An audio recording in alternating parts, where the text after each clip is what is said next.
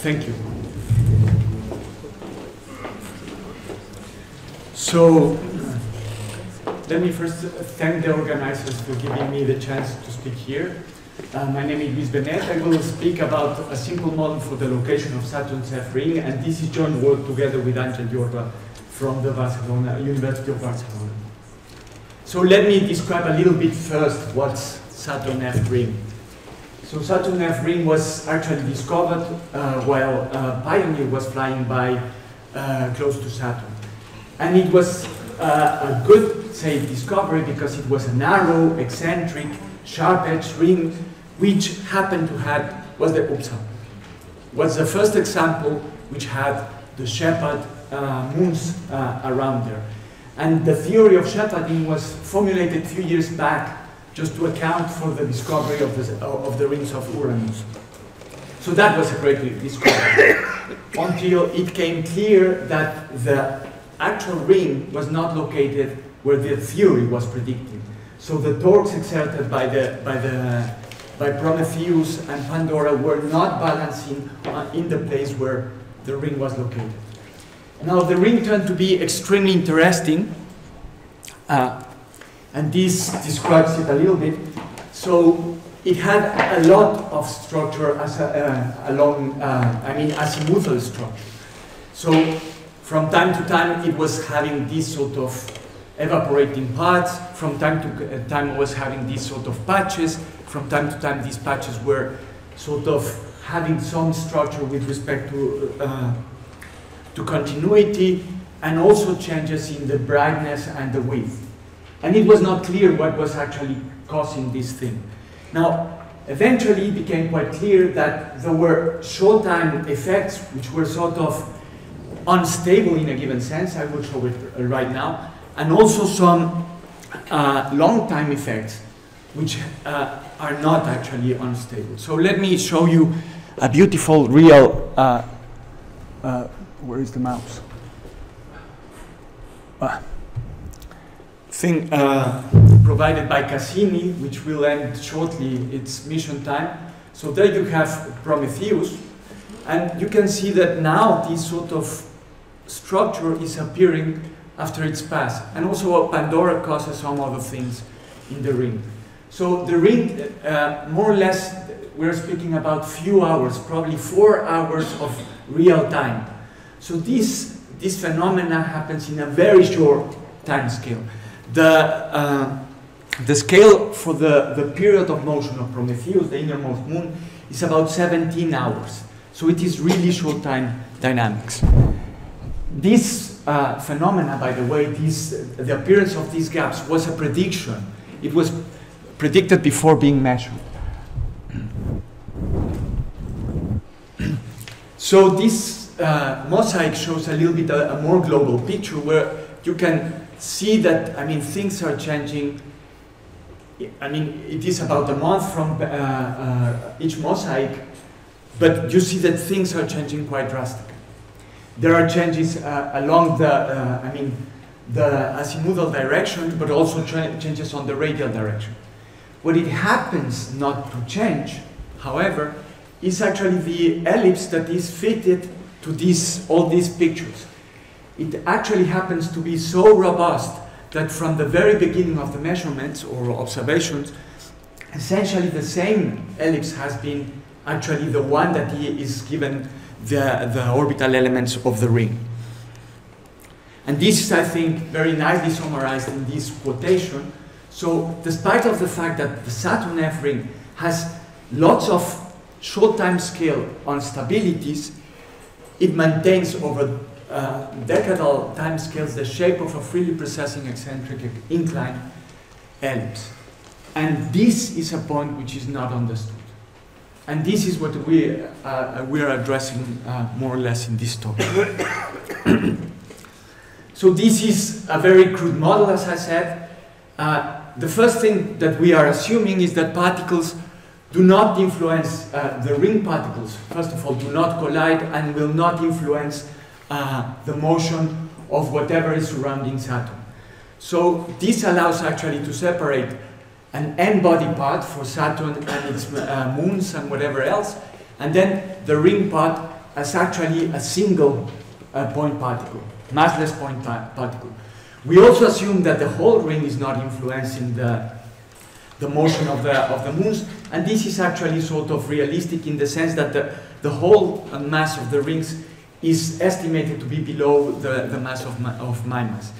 Note that we're also including the J2 factor, so the flattening of Saturn, both for the motion of whatever moons we are putting there, and also for the motion of the ring. We will assume that everything happens on a plane, which is actually not the case. There is a tiny inclination, but I mean, this is okay for the beginning. In our approach, we will not actually fix the initial conditions of the ring particles into the ring location. We will put them as random as possible within certain, common region, which will be typically between the moons. So this is what I describe as an ensemble of non-interacting ring particles. And we will be interested in phase space region, so let me emphasize the part of phase space, which display certain stability conditions for the long time scale. And whatever instabilities in that scale happen to appear, in a way will kick away the particles of the ring. So, I will have losses of particles, and those particles actually will disappear, and I will see the black part in the pictures, in the photographs that I was displaying before. So once we have something after a very long time integrated, the rings will be actually constructed simply by projecting from phase space into configuration space, so X and Y, the specific location in phase space of the ring particles at a given position. So the question is, okay, what kind of moons, or what are the moons that we should introduce here? And it is quite clear that we need Prometheus and Pandora. But what else? So at the very beginning of this project, we began doing only integrations, including Prometheus and Pandora, as other people have done. And it turned out that everything was sort of very sticky. The integrations were not actually too long, and were not actually showing that something like a ring was actually appearing. So we decided to include another moon. This will make this some sort of restricted 5-body problem. And I will not go into the details, but at the very end we came with the idea of including Titan. Titan is the largest moon with respect to, to the mass of Saturn, but it is located pretty far away. It has one nice property, which is, it has some interesting eccentricity. And eccentricity is important in the sense that if whatever is being confined, we should be looking probably for some resonances, and that's a way of exciting resonance. The second reason was that Titan was actually exerting a larger force than my mass. It was more or less a factor 4 in the, say, worst case. So Titan in its further position and my mass in its closest position to the ring. So in a sense, we thought that Titan could play actually an important role. So this will be our model. Saturn located at the origin with flattening. Only J2 is considered here. We will include the gravitational influence of Prometheus, Pandora, which are the shepherd moons, and also Titan. So let's see how far we can get. Now, the subtle point I want to emphasize is that we have to somehow measure, introduce some stability indicator. And to compute Lyapunov exponent is sort of expensive in the sense that you have to, for every initial condition, you have to have a pair orbit at least. And this is you will see a rather long integration. So we came with the idea of merging a little bit ideas from frequency analysis and then compute variances and averages of certain quantities. So mean motion frequency is one candidate, or semi-major axis will be another, of the ring particles. And then we constructed this quantity, which is the square root of the variance divided by the actual mean value of whatever we're computing, and this is actually an adimensional parameter. So we will try to use this parameter just to indicate us whether there is or not a stability. Now, I should, in a way, transmit what's the idea behind it. So if we would be in a true quasi-periodic orbit, the variance would be average over 0 for a very long trajectory. If we're on a chaotic region, this variance will be somehow large. So the idea is to distinguish something which is very small from something which somehow is larger. And these are some results. So this is the first plot I will be showing. Somewhere here it is sitting Prometheus, somewhere here it is sitting Pandora. So this is the region we're carrying. All initial conditions, which in this case were about 1 million or probably 2 million, were totally randomly selected with respect to the angles. We have two angles, the semi-major axis and the eccentricity in this interval. Now, you see some white regions. Those regions correspond to places where the particles have actually escaped. So, I mean, this is quite natural, very close to the Sherpa moons. I mean, things will sort of collide or have a very close flyby and then eventually get away. So this is sort of actually deceiving. The F ring is actually located somewhere here, and this is a too wide region, much too wide. So a priori one could throw away our model. But let me now speak about what this stability indicator is showing, and this is actually the color code, which is in logarithmic scale somewhere indicated here. In this case, we have used the frequencies.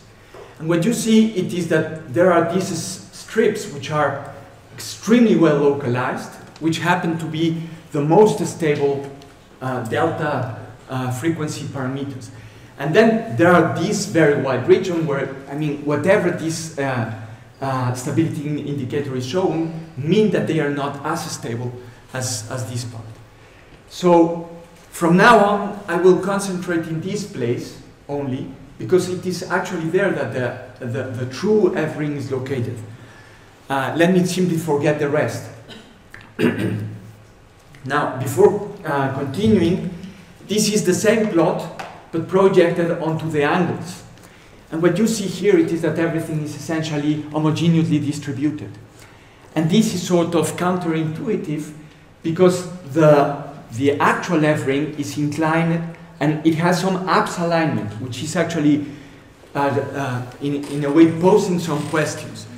And what we see here it is no matter what type of stability, I mean this bluish or yellowish region, they simply happen to be everywhere. There is no indication there is apse alignment in this picture.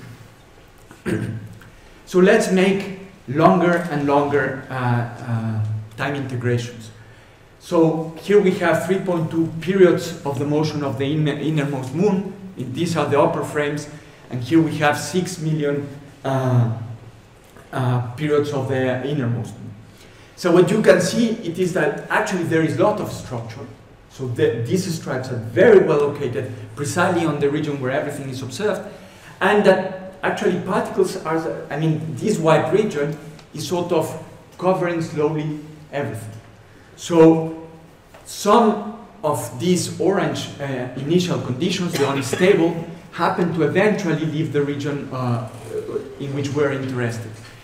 The histograms, the frequency histograms here show precisely the same, but with respect, here we are plotting the log of the actual stability indicator, and here is essentially the number.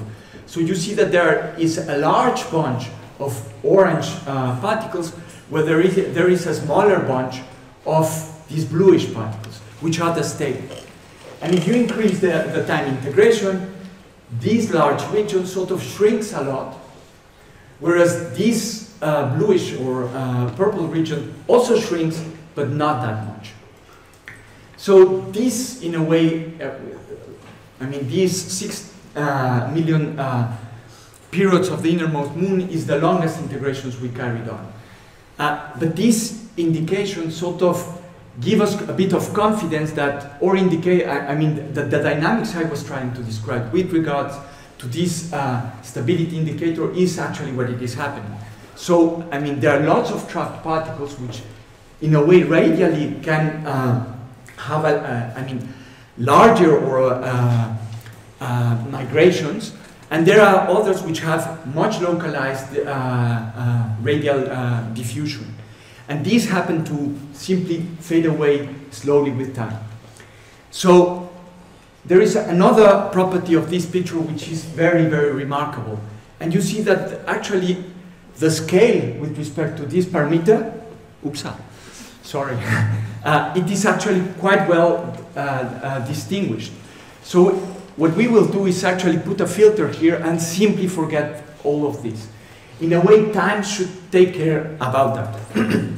So let me go a little bit fast. So this is the actual ring that we find by projecting into phase space at 2 given points. The blue curve is the actual Kepler fit for all ring particles that we use. And we shift that thing upwards and downwards to have 90% of the particles. And with that thing, we get these fitting parameters. And I wrote here also the nominal data, and you can see that the actual semi-major axis is actually quite well fit. The eccentricity is actually 1 order of magnitude smaller. And also, I mean, through these things, we have a very crude estimate of the width, but actually that width is compatible with some of the observations. Not with all, because the core is estimated to be in the range of 10 to 40 kilometers. So that would be a factor of 6 too large.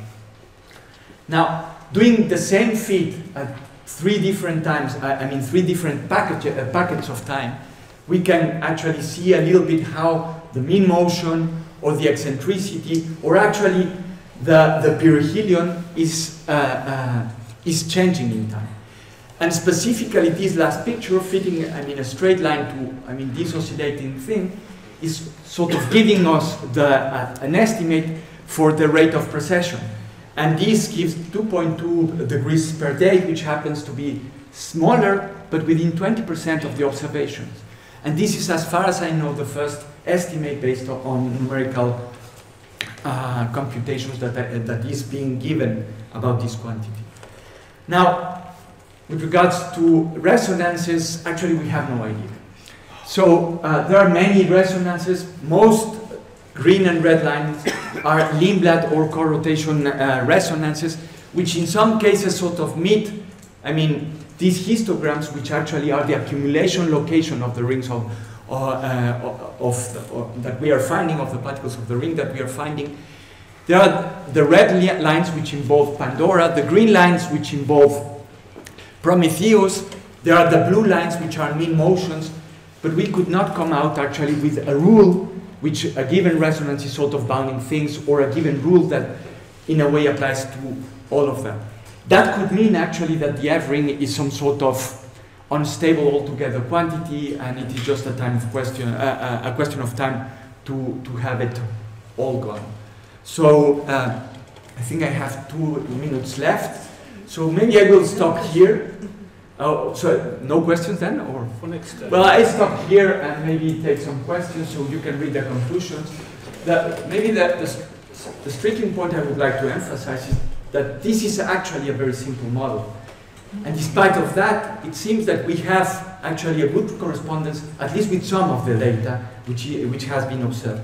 And I would like especially to emphasize that the apse precession is within 20% of the observed one. And with that, I think I will stop.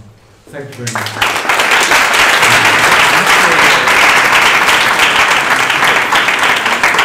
Question? Yes. How would your results change? How would your results change if you would remove Titan or add my mass? In particular, in terms of thank you. Before the ring. Thank you very much for the question. So I prepared it. So this histogram in blue is without Titan, and this histogram, in bold, whatever color it is with Titan. So what you can see here, it is two things. In the region of stability, there is not much change. However, in the region of instability, there is actually this shrinkage, so less particles. So you have more stable, unstable air, whatever. More or less. So, I mean, Titan has induced instability in such a way that you have less particles. So, without Titan, you have more unstabler, whatever would be the correct English way of saying it, particles. I'm not sure whether it is clear. The point is that this difference means that particles have go away. So, in a way, it is unstable. First one.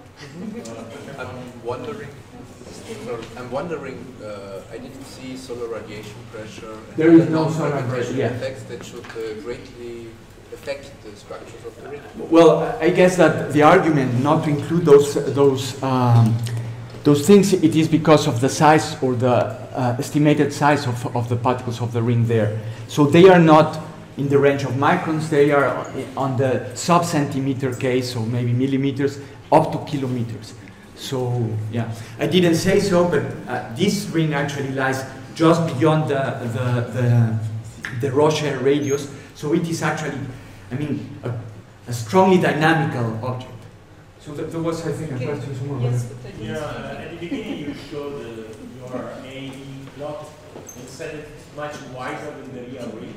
But there were some stable blue regions on the right-hand side, a bit more. And there are no particles there, even if... as observations are concerned, for real astronomy, no.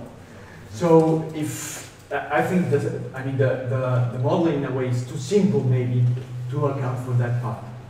But yes, we found also these very stable orbits towards Pandora, which is not, at least has not been observed. Okay, let's postpone the other question for the coffee break. Thank you very much again.